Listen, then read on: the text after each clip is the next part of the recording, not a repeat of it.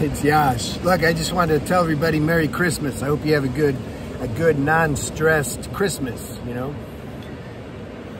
For me, Christmas, I cannot help but just remember the level of consciousness that Jesus had when he was here 2,000 years ago. For me, this is what I'm really celebrating. Now, when I was a kid, you know what I was celebrating. I wanted those gifts, money. I remember I used to get a bunch of cards, gift card, you know, like cards for my family. My mom would yell at me because I just ripped the envelope open the card, and if there was money, I'd take it and throw the card down. You know, that's why I like Christmas. And I got a brand new motorcycle once, KX 125. I was a motorcycle freak. I really liked that. So this was Christmas for me. But that's changed over the years. Now it's like, and I started listening to on YouTube. They have some recordings of like the different verses and Psalms in the Bible. Man, the level of consciousness Jesus had, strong. I mean, imagine you're getting nailed to the cross, you're feeling it, okay? He's not a non-dual oak, like he feels it. And then to still be in touch enough with spirit, with his true self, to ask God to forgive the people that are torturing him. Not just he's still in touch with himself, not being aware of awareness, not just that, he was even able to see and feel the karma that these guys are going to be experiencing. That's why he asked for compassion. He's like, oh man, I'm going to, you know, I have a hard deal. I'm going to suffer here for, I don't know, 20, 30 minutes, but then I'm free. But you guys, you're not only torturing, you're not just torturing somebody, you're torturing a human being that has high level consciousness. You're torturing God in form. That's heavy karma. Him, Hitler, people like that, heavy karma. So, but there's a bunch of things, a bunch of verses in the Bible. Now you gotta interpret it correctly, because this is where a lot of confusion comes and stuff. So your intuition has to be on point, and hopefully you can find like a better book that can break down what he's really saying. Because, you know, he's not one to try to induce guilt and shame. That obviously came from somebody's mind who misinterpreted what he's saying. So you have to feel the essence of what he's saying.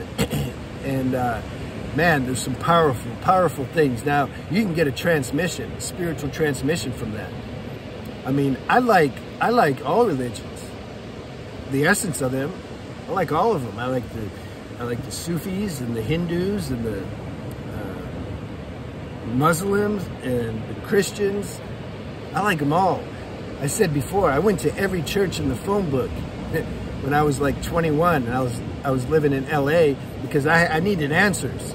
I just needed answers. I wasn't getting the answers I needed from college and healers and doctors, and no, I needed like something inside realized you are not going to be satisfied on this planet unless you recognize your you can say spiritual nature.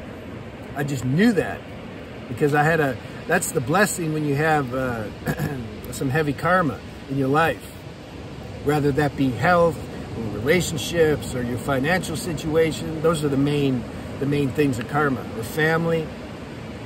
See, when stuff out here is not working, something inside is going to go searching, you know. And so then you hear these beings, these masters that their teachings have been preserved. God made it like that, so now we can listen to them.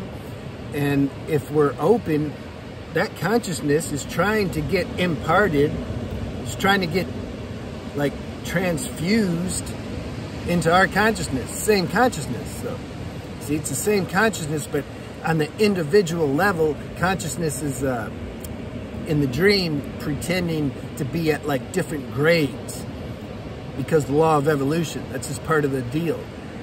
So But the through line, the main, you can say, purpose of why this whole creation's created is for the individualized consciousness to again get absorbed into its pure self. And then it can enjoy the individual expression without all this heaviness, all this ego and, you know, psychological turmoil that a lot of human beings experience. So when we listen to things that are true, that are authentic, they have a vibration. I was talking to somebody about words. They said, like, you know, words are just words. I said, no. I mean, yeah, some words, most words. Depends who's saying them. Words can be the container that holds a certain, you can say, transmission or darshan via vibration. And when they get spoken, if they're getting spoken to somebody who's open, who can receive that consciousness is being transmitted into them.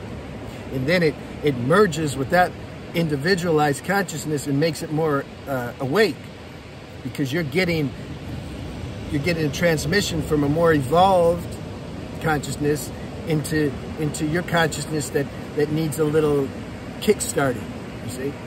This is the game of life, and this is the importance of, you can say, teachers or gurus or teachings, etc. Don't listen to people say you don't need a guru. Nobody's going to say that. If you really know who you are, how are you not going to respect the whole relationship between guru and disciple? It's just, you know, you can find little things out. When people say certain things, it's ego talking. And then there are days coming where they're going to suffer. That's going to break down. I'm not like wishing that on them. I just know how it works. When we have this arrogant ignorance hiding inside us, life's going to have to crush that at some point. You see? Now, that's another title though. How, you know, I'm not saying like everybody needs to sit at the feet of a physical master, that's a requirement to awaken. You see, you can also find this if it's the destiny and the play of life, you can find this inner guru inside, or you can have a guru.